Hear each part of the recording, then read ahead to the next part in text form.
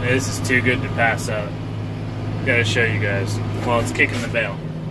Show you the windrow.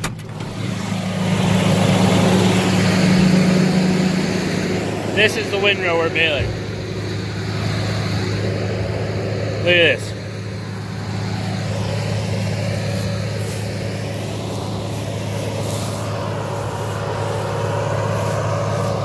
All this hay.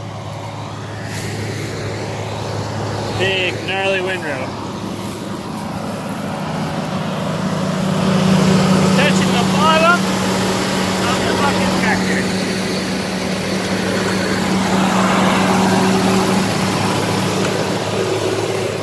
Let's see if we can hammer a bale out.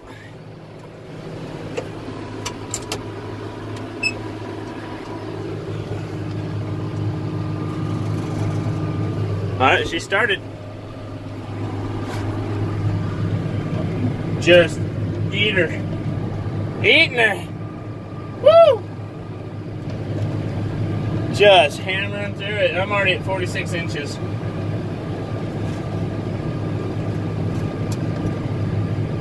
Getting a little full. Full bale. Look at that.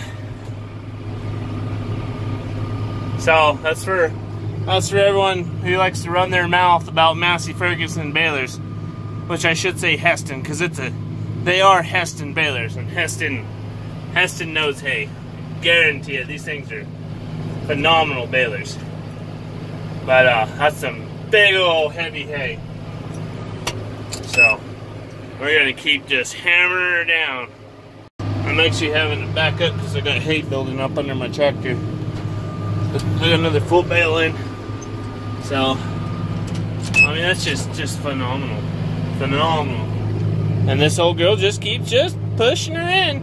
You can tell there's so much hay there that the feeder house is completely full, because those rods that go back in there are just hitting on that roller, just thumping away.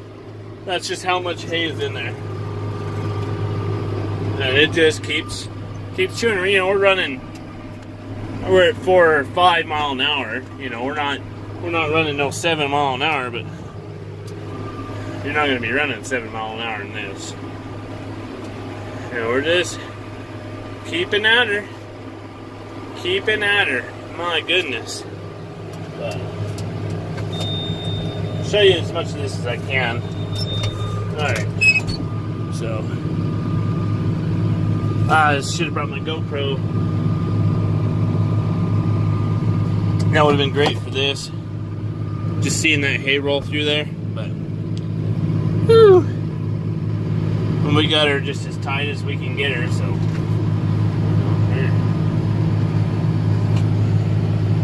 just shelling the hay right about the end of where I raked those 3 windrows together. So if it plugs anywhere, it'll plug right here where those windrows separate, and that's just because it'll get a wad on one side. But no, we're separated now. So now we're back to these 2 windrows that are next to each other. So I started in there. I was doing quite a bit of that, and I'm like, man, I gotta get a video of that. So well, we're just pumping some numbers. So this is why, you know, I've got my 8300, my 7810. This is my baling tractor, my 7810. I've got the 7800 too. Just because this transmission right here, I can pop it out of gear and pop it in gear, and just quick. You know, IVT would be nice, but who's got that kind of money? So, thanks for watching.